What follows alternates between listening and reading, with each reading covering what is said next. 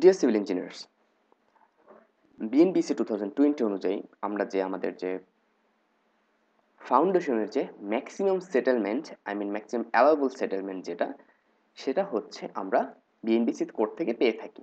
আসলে এই কোডটা এই যে সেটেলমেন্টের ভ্যালু এটা নেওয়া হয়েছে NBCI 2005 2005-এর যে ন্যাশনাল বিল্ডিং কোড অফ ইন্ডিয়ার যে ন্যাশনাল বিল্ডিং কোড, সেইখান থেকে সেটেলমেন্টটা নেওয়া হয়েছে। আসলে এটার একটা রিজন আছে, কারণ স্ট্রাকচারাল ডিজাইনটা সাধারণত এসিআই কোড আমেরিকান কোড অনুযায়ী করা হয়, বাট ফাউন্ডেশন রিলেটেড সব বিষয়গুলাই মোটামুটি আমাদের ইন্ডিয়ান কোড ফলো করে করা হয়। কারণ আমাদের দেশে আমরা যতগুলো বই পড়ি, আপনি যদি একটু খেয়াল করেন, ইভেন বুয়েটের মতো জায়গায় রুয়েট, এখানেও ম্যাক্সিমাম যে বইগুলো আছে এগুলো সাধারণত ইন্ডিয়ার যে বিভিন্ন রাইটারের বই আছে এগুলোই ম্যাক্সিমাম ফলো করা হয়।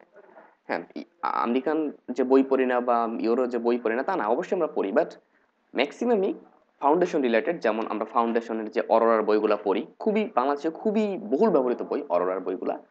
তারপরে হচ্ছে দাসের বইগুলা, এগুলা খুবই খুবই বেশি বাংলাদেশে ব্যবহার হয়, আপনারা জানেন। সো এই জন্য ফাউন্ডেশন রিলেটেড ডাটাগুলো সাধারণত বিএনবিসি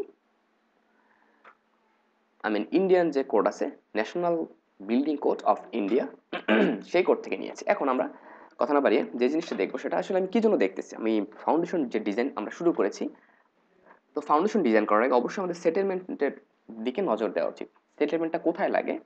আমাদের সেটেলমেন্টটা লাগে আমরা যখন ফাউন্ডেশন ডিজাইন করি, ওকে, সেখানে আমাদের সেটেলমেন্টটা লাগে, ব্যারিং ক্যাপাসিটি এবং সেটেলমেন্টটা সেখানে প্রয়োজন পড়ে। ওকে, তো এই যে বিষয়টা আছে, এখন আমি একটু উপরের দিকে যাই। Tolerable settlement, okay, in foundation.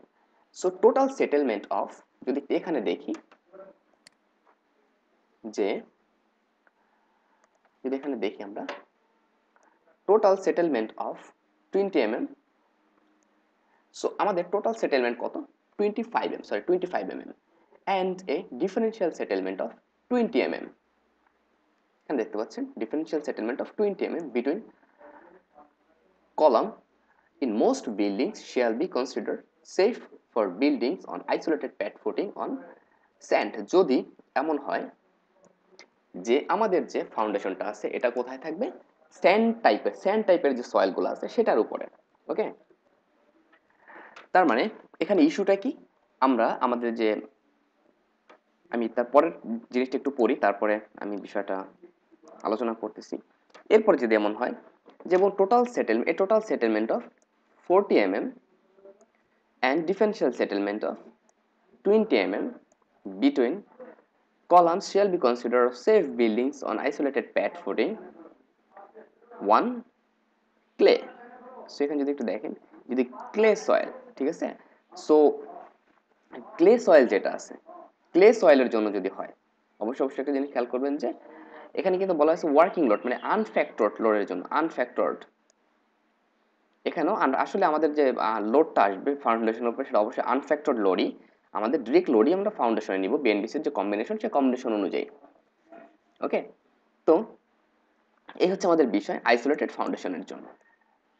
এখন আমরা যে টেবিলটা একটু দেখি, তার আমি যদি একটু আলোচনা করি এখানে, যে আমাদের যে টোটাল যে সেটেলমেন্ট আমরা কনসিডার করব ফাউন্ডেশনের জন্য সেটা হচ্ছে 25 মিলিমিটার, ক্লিয়ার। এবং যদি ডিফারেন্সিয়াল সেটেলমেন্ট কনসিডার করি সেক্ষেত্রে আমাদের টোটাল সেটেলমেন্ট হবে 20 মিলিমিটার। তাহলে আমাদের টোটাল কত হবে সেটা চার্টে দেখানো হয়েছে, বাট যদি আমাদের এটা হচ্ছে কোথায়, যদি স্যান্ডের উপরে হয়, স্যান্ডি সয়েল হয়, এবং যদি আমাদের ক্লে সয়েল হয়, সেক্ষেত্রে যেটা হবে সেটা হচ্ছে 40 মিলিমিটার সেটেলমেন্ট আমরা কনসিডার করতে পারবো। এবং আমরা 20 mm পর্যন্ত ডিফারেন্সিয়াল সেটেলমেন্ট, দুই ক্ষেত্রেই 20 mm, বাট টোটাল সেটেলমেন্ট সেটা 25 ধরবো যদি স্যান্ডি সয়েল হয়, এবং আমরা টোটাল সেটেলমেন্ট 40 ধরবো। আমরা সবসময় চেষ্টা করবো যে আমাদের টোটাল সেটেলমেন্ট এইটা ধরেই কাজ করার, এবং এইটা ধরেই আমাদের ফাউন্ডেশনকে পাস করানোর। এতে যেটা হবে সেটা হচ্ছে আমাদের ফাউন্ডেশনের যেটা, ওকে, এরপরে এই জিনিসটা আমি আরো পরে আলোচনা করতেছি। সো এই হচ্ছে আমাদের বিষয়। এরপরে যদি আমি একটু আমাদের পরের পেজে আসি, আমাদের চার্টটা আছে সেখানে যদি একটু আসি, ওকে। সো এখানে যে গুরুত্বপূর্ণ বিষয় সেটা হচ্ছে, প্রথমে আমরা যেটা দেখব সেটা হচ্ছে, এখানে যদি একটু দেখি যে আমাদের আইসোলেটেড, এখানে হচ্ছে কার জন্য? প্রথম যেটা সেটা হচ্ছে আইসোলেটেড ফাউন্ডেশনের জন্য। ক্লিয়ার? সো এইখানে যদি একটু দেখি, এই যে আইসোলেটেড, প্রথমে যেটা দেওয়া আছে সেটা হচ্ছে আইসোলেটেড ফাউন্ডেশন এখানে, এবং এইখানে যেটা সেটা হচ্ছে র্যাফট ফাউন্ডেশন। ক্লিয়ার? এখানে যেটা দেওয়া আছে সেটা র্যাফট। তো র্যাফট বা ম্যাট ফাউন্ডেশন, এবং এখানে আমাদের সয়েল প্রপার্টি যেটা দেওয়া আছে, সয়েল প্রপার্টির এখানে আমাদের যেটা দেওয়া আছে আসলে সেটা কি দেওয়া আছে, সেটা হচ্ছে একটা হচ্ছে স্যান্ডি এবং প্লাস্টিক, এই পাশে স্যান্ডি এবং প্লাস্টিক, এবং এই পাশেও একই স্যান্ডি আর হার্ডি ক্লে আর plastic clay. So plastic clay তো বলতে তো বুঝেনি যে এখানে hard clay and plastic clay, এই জিনিসটা বোঝানোর অবকাশ রাখে না অ্যাজ এ সিভিল ইঞ্জিনিয়ার। তো এখানে আমাদের যদি স্যান্ডি ক্লে হয় সেই ক্ষেত্রে আমাদের আইসোলেটেড ফাউন্ডেশনে ম্যাক্সিমাম সেটেলমেন্ট আমরা কত ধরবো? আমরা 50 ধরবো। তার জন্য স্টিল স্ট্রাকচারের জন্য আরসিসির জন্য আমরা কত ধরবো? এখানে দেখতে পাচ্ছি 50।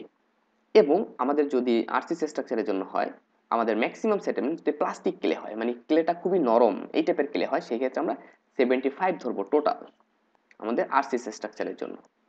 বিষয়টা ক্লিয়ার? এটা হচ্ছে আমাদের আরসিসি স্ট্রাকচারের জন্য। এবং ম্যাটের জন্য এখানে ধরবো 75 ম্যাক্সিমাম, এবং এখানে ধরবো 100 যদি প্লাস্টিক ক্লে হয়। ক্লিয়ার বিষয়টা? এবং আরেকটা যে বিষয় আছে সেটা হচ্ছে যে এটা মাল্টি স্টোরেড বিল্ডিং এর ক্ষেত্রে যদি আমরা কনসিডার করি, multi storeyed building.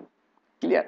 So multi storeyed building এর ক্ষেত্রে আমাদের এই টোটালটা কনসিডার করতে হবে, যে এখানে মাল্টি স্টোরেড বিল্ডিং যেটা, সেটার জন্য আমরা এই টোটাল কনসিডার করব। এখানে দেখতে পাচ্ছি মাল্টি স্টোরেড বিল্ডিং। ওকে, সো মাল্টি স্টোরেড বিল্ডিং এর ভিতরে আরো কয়েকটা বিষয় চলে আসে, সেটা হচ্ছে যে আমাদের RCC or still frame building with panel wall. So এখানে প্যানেল ওয়াল বলতে আসলে কি বোঝানো হয়েছে? এখানে যে প্যানেল ওয়ালের কথা বললো এটা আসলে কি? এই প্যানেল ওয়ালটা হচ্ছে যদি আমাদের শেয়ার ওয়াল থাকে, এরকম সামথিং কিছু থাকে, সেই ক্ষেত্রে আমাদের সেটেলমেন্ট আমরা কত দেবো? 60। তার মানে আমরা একটা জিনিস ক্লিয়ার, রাইট? আমরা একটা জিনিস ক্লিয়ার হলাম যে আমাদের যদি sorry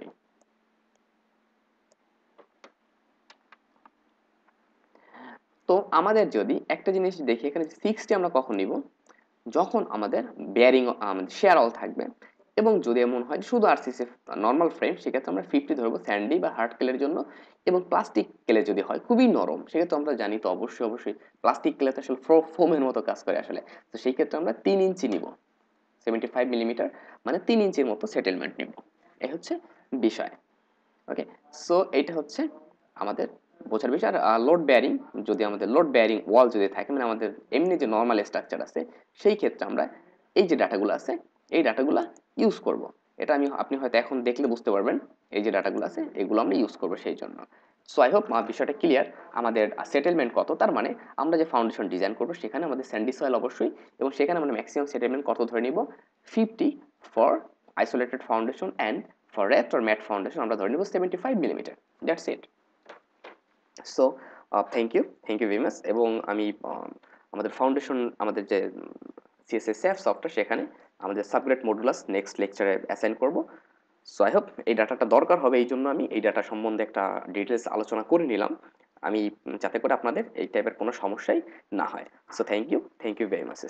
stay connected till next video.